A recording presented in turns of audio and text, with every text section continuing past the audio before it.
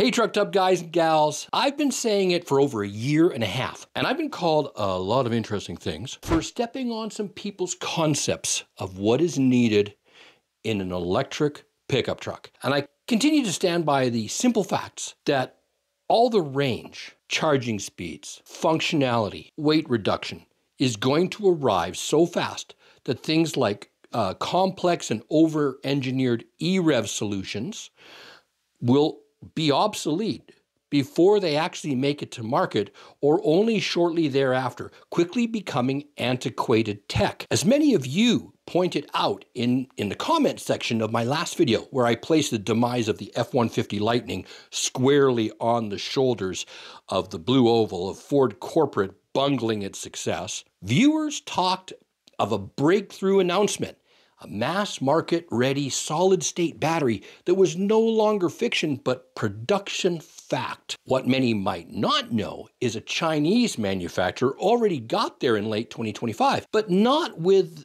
as impressive of numbers as what this new breakthrough is now claiming. In either case, the reality is this: a new race has begun, and the EV truck is about to change in ways no one could have even imagined a year ago. So get ready to charge up to full in simply minutes and go the whole distance. Let's go get totally trucked up.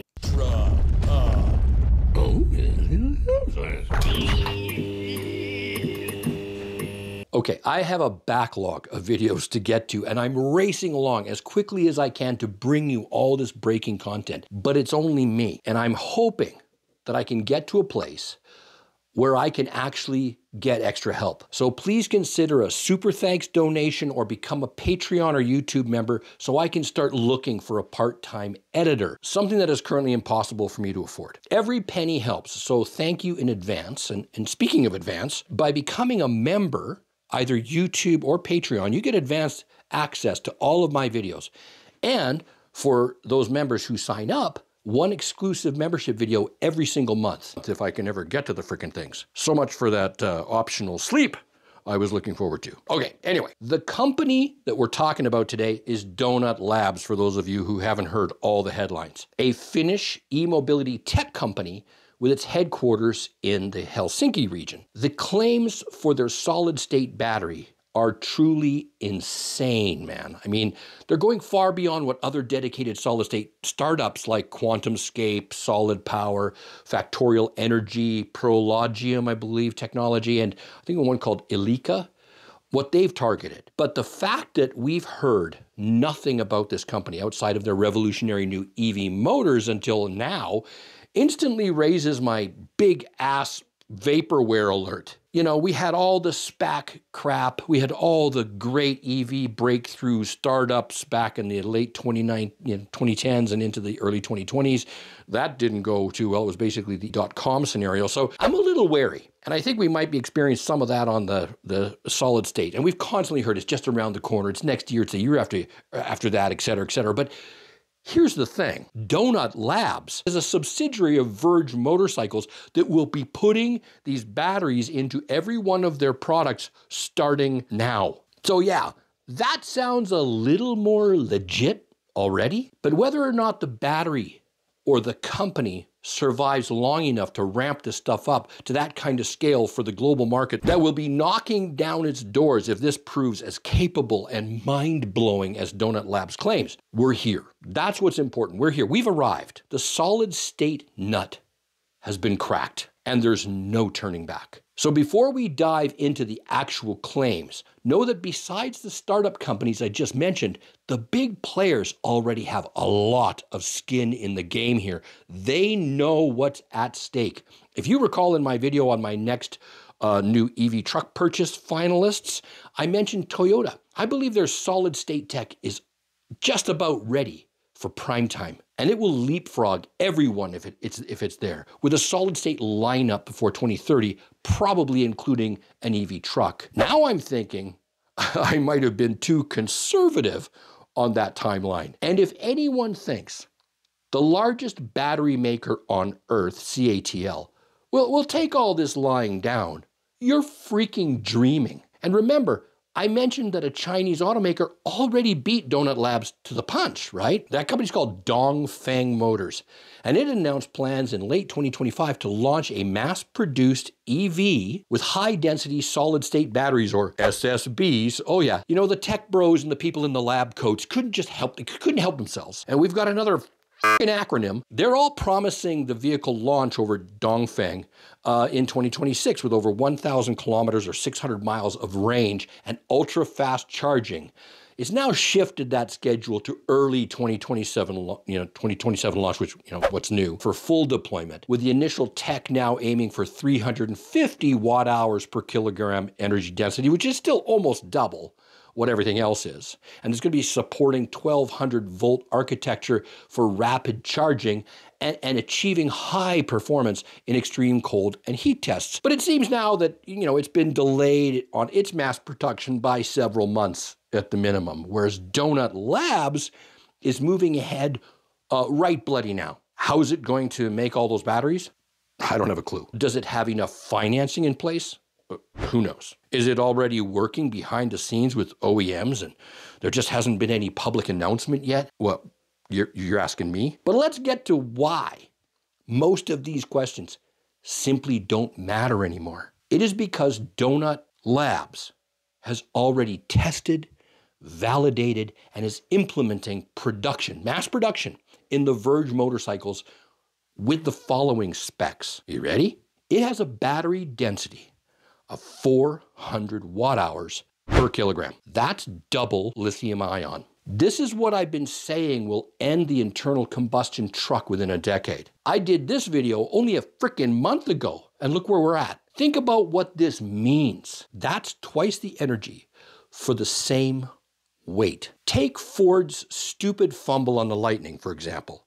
Had they kept it up for another 2 years and thrown these babies in it, that's 640 miles of range for the same weight as it has today. Just let that sink in. But the insanity is only just getting started, folks. What is always the biggest setback to all these pie-in-the-sky claims? It's price. But Donut Labs has outright stated that their batteries cost less right now than any lithium-ion battery on the market today. So again, let's use an EV truck from today as an example. Let's use the Silverado EV Max range. Based on just these two specs, GM could go one of two ways if they adopted these batteries. One, reduce the battery weight by 50% and offer the same range while reducing cost by 50%, or keep the weight and price the same and exceed 900 miles of range or 500 miles towing. Have your synapses started to melt yet? You better find the Motrin Extra Strength if they have and call your doctor, because what comes next might cause your brain to explode. You can charge in 5 minutes. Oh yeah, and you can do it from 0% to 100% or whatever you like with no ill effects at all on the battery. That's right. You can now fill your EV as fast as a gas tank, and you can do it for as long as you own the vehicle. And that is going to be a very long time. Think about the residual value of an EV where the battery doesn't degrade for years and years. Think I'm full of fecal matter? Most of my family and friends, they say that I am, and they say I don't bathe enough. But anyway, I sure thought the same about Donut Labs claims until the testing verified the statement.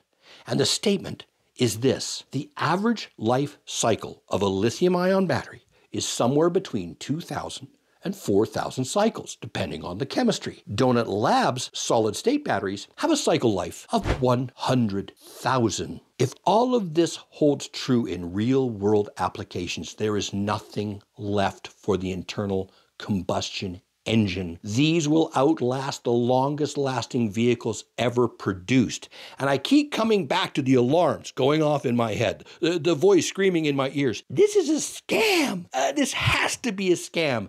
Could this even be real? But Donut Labs seems to want to test this to the limit, to challenge the entire world, to challenge it, to try and prove it wrong.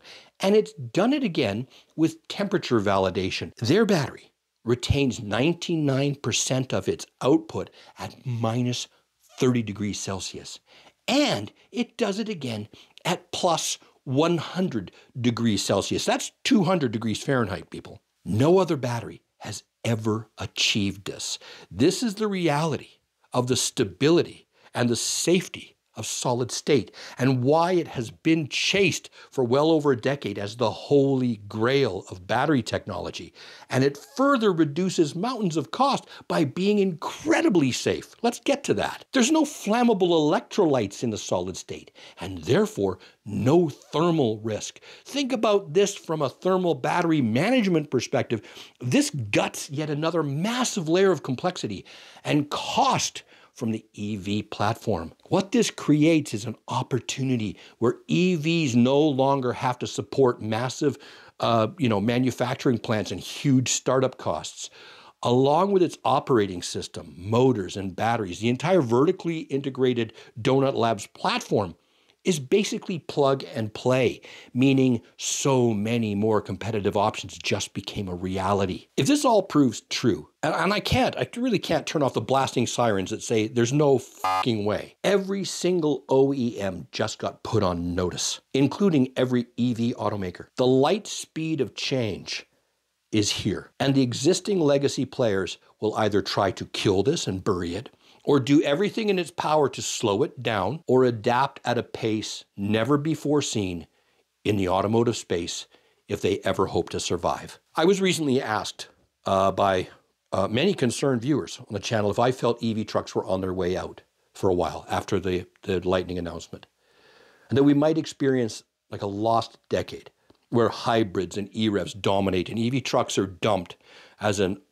non-profitable, unprofitable failed experiment. My answer was full of hope and optimism. We are at the cusp of the electrification of everything, the end to waste and inefficiencies in the world of transportation. And I am so excited about what's coming. I have faith that efficiency, technology, know-how, and the brilliance of human innovation cannot and will not be thwarted. The age of the oil barons is coming to an end. We just don't know how fast yet. But know this, behind the scenes, there is a tidal wave of disruption, a shaking of the foundations unlike anything the auto sector has ever experienced. And it is happening in real time. Toyota, VW, Honda, Tesla, Ford, GM, and every Chinese, Japanese, and Korean automaker and battery manufacturer are feverishly racing against each other to win the solid state race. Donut Labs just made them all hit the gas. If you think this is all a load of you-know-what, I want to hear about it. But I want you to prove that it's a big pile of you-know-what. If you think this is the moment we've all been waiting for, or I've missed a big piece or a whole bunch of important details here, start typing away in the comments below. As always, thanks for watching.